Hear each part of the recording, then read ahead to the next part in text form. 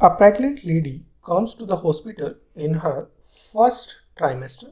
Her reports confirm raised levels of antibodies. Which of the following is true? IgM to toxoplasma and has high risk of transmission. IgG to toxoplasma and has low risk of transmission. IgM to toxoplasma and has low risk of transmission. IgG to toxoplasma and has high risk of transmission. First of all, we should understand this is not a question on which you should know the diagnostic values or the diagnostic test for toxoplasmosis.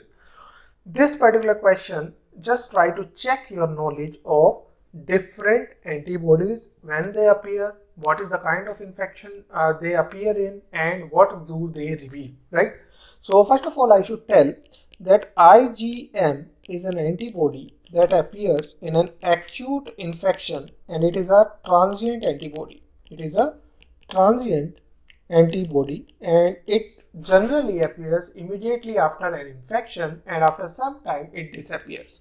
Then we have IgG. Now this IgG tells you the previous infection or the chronic infection.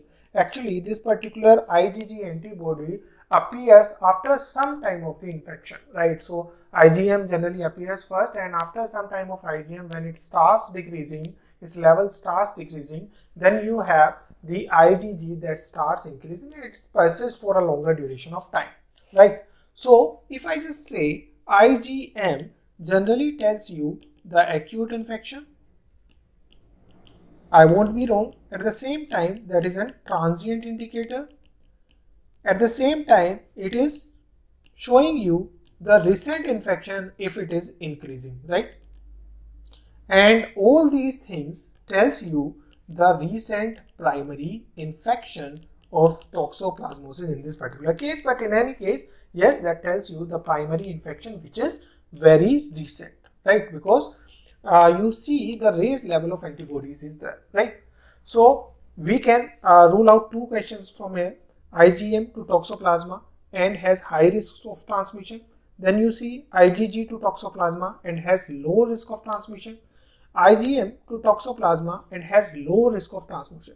Now this IgM, since it is there, right, it has started, that means there is a recent primary infection and the antibodies are increasing. That means this carries high risk of transmission, right? In the first trimester itself, it will be carrying, if it's a primary infection, so it will carry high risk of transmission. So we can rule out this particular question, option 3. Then IgG to toxoplasma has high risk of transmission again. Now there's something called IgG avidity. IgG avidity, and that tells you if its values are low. If avidity, IgG avidity is the values are generally low, then it tells you that there is high risk of transmission.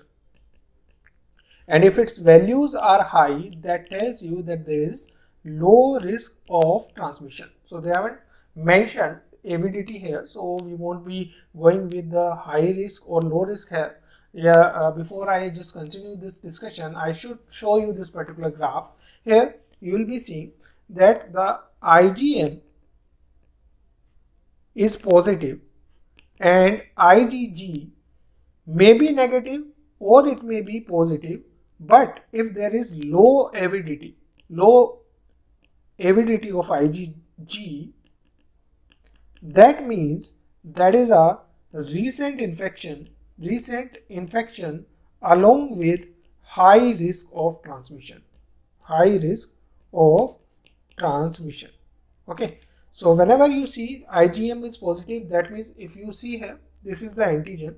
Okay, now this particular is the IgM pattern A. That means you can see the IgM has increased a lot. Generally in female in the first trimester, you don't have a lot of IgM, and yes, your IgG are lesser. This is your IgG, so this is lesser than the IgM, and that tells you the pattern of acute infection. So that means there is a recent infection in which you see a lot of IgM patterns. At the same time, there will be low IgG. At the same time, there will be low avidity. That means that this particular infection is a recent primary infection because IgM are high and this has high risk of transmission because you see the raised level of antibodies which are IgM here.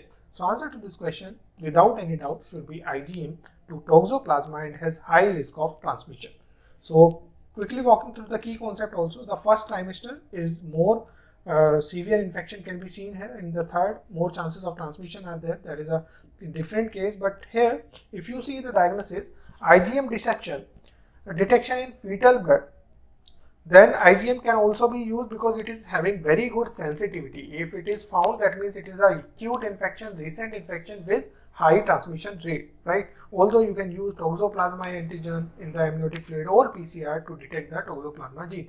So coming back to the question, answer 1, IgM to toxoplasma with a high risk of transmission from mother to the child is going to be the correct answer.